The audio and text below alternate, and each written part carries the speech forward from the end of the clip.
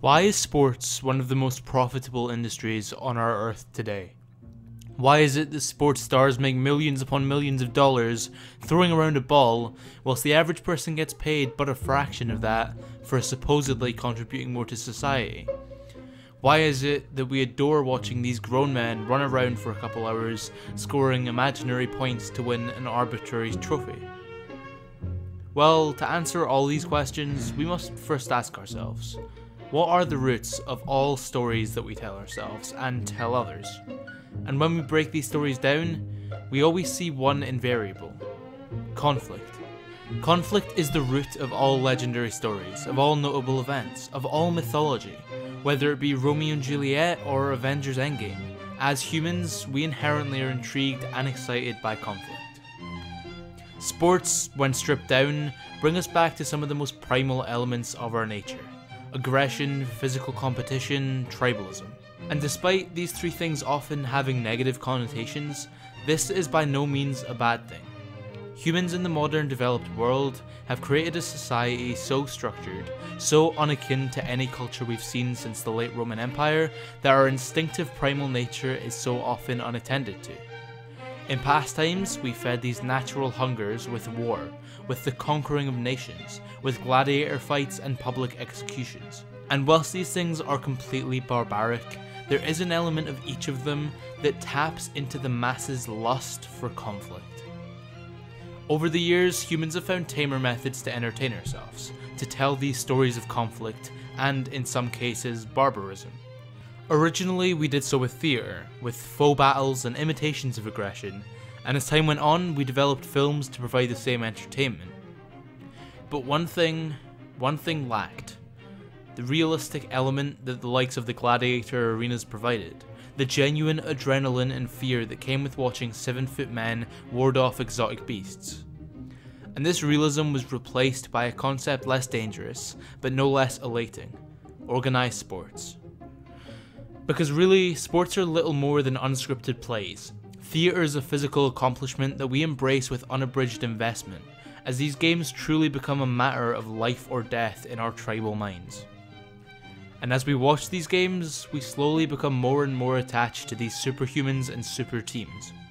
Of course, there are those that are cast out, not dissimilarly to the gladiator arenas of old, but it is the characters in this grandiose play that we call seasons and tournaments that truly lead to a love for the games themselves. Earlier in 2020, Kobe Bryant, one of the greatest basketball players of all time, tragically passed away, and as he did so, the entire world came together in one moment to mourn. Because these players, as they put on these magnificent showcases of physical mastery for us, the ones who stay around longer than most and rise above the majority, always become more than just players. They become idols, legends, sometimes deity-like figures, who we feel almost become part of our family. The story of Kobe Bryant in particular is one that provides inspirations to millions.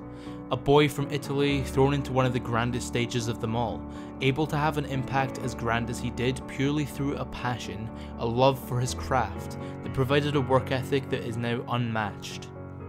Not only do his game winners, his incredible scoring games, his 5 championships and his Oscar provide entertainment and wonder, but it's his vow to excellence, his ability to fight through hardship and failure, and his continued promise to work to be the best in all fields of his life that provides hope to millions.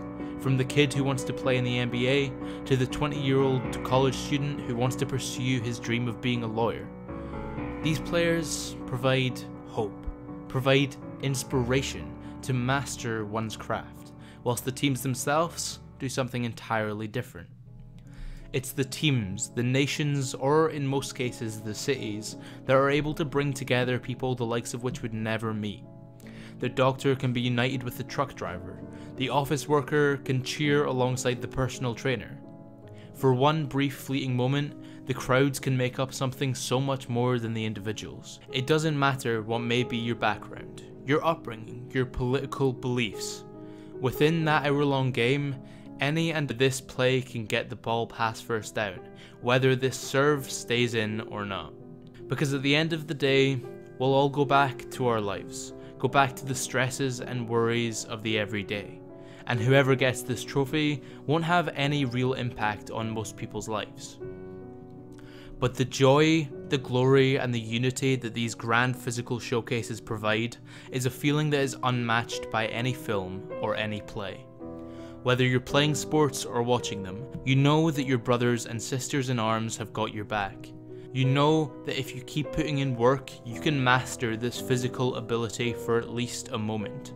And you know that these trophies aren't arbitrary. They are a physical reassurance that the sweat, the passion, and the love was all worth it, that it all mattered. And that's it. There's a new NBA champion, and it's a team from Toronto, Canada. We, the North, are now we, the champions. Hi there, I'm Joe. I just want to say thanks for watching this video. If you did enjoy, it'd really be appreciated, and it would really help me out if you could hit the like button. Also, if you want to see more content like this, then make sure to hit the subscribe button. And whilst you're down there, comment what the most impactful thing about sports has been on your life. With that being said, thanks again for watching. I've been Founded Scarab, and I'll see you in the next one.